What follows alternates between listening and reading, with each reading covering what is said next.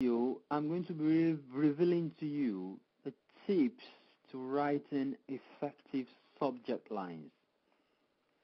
The tips to writing effective subject lines. You see, email marketing is one of the most powerful methods of making money online. But no matter how great your email campaign is, if your prospects and subscribers do not open your emails, your campaign is as good as dead. What is the advantage of sending an email to thousands and thousands of people even when they're not going to read it? Okay? It's a waste of time. So you have to find a way to make sure that your prospect, your subscribers are opening the emails you send to them. Okay? So in order to get your emails opened, there are some tips that I suggest you follow. Let's take a look at them. The first thing is to write like you're writing to your friend.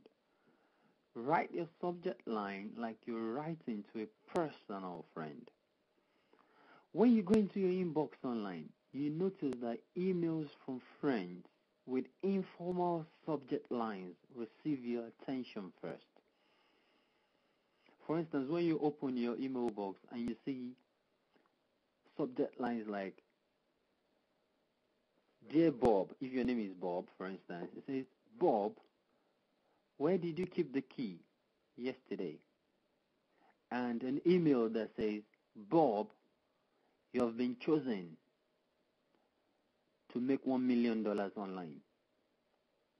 You naturally attend to the ones that give you a personal touch. Where did you keep the keys yesterday? It's like a personal friend. That must be an email from a personal friend.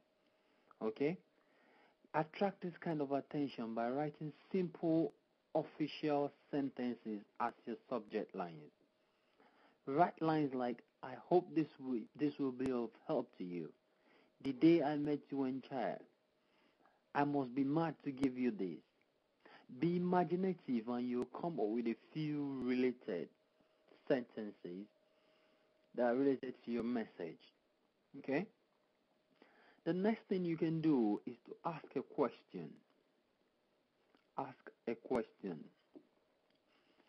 Asking a question in your subject line creates curiosity and makes your subscribers open your emails. Just ask a question related to your message and you're done. For example, if you're giving out a special offer, you can ask a question like this: "Will you take this up?" Or, "What if I give you all this?" Because naturally questions demand answers.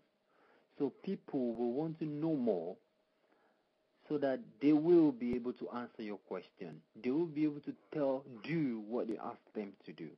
So questions always work. Another thing you should do, or this time never do, is that don't hype. Never hype. A lot of marketers are often tempted to convey a marketing message in their subject lines, which usually results in hyped up subject lines. If you're lucky enough to get past spam filters, your subscribers will still not be happy with you. Remember, no one likes being sold to. Personally, I usually delete messages like "make millions" or subject lines with too many capitals as well as fancy gimmicks like a row of asterisks. Another thing you can do is to always personalize. Always remember to include the first name of your subscribers in your subject line. Not every time, but do it lots of times. This is a very important technique. People tend to take a close look at subject lines that have their first name in it. You can easily do this using your autoresponder service. Another thing you can do is to use regular sentences. If you have a regular schedule of sending out email campaigns, try giving your campaign a regular name. For instance, if you send out your newsletter at the beginning of every month, you can always use the line, "Your newsletter is ready."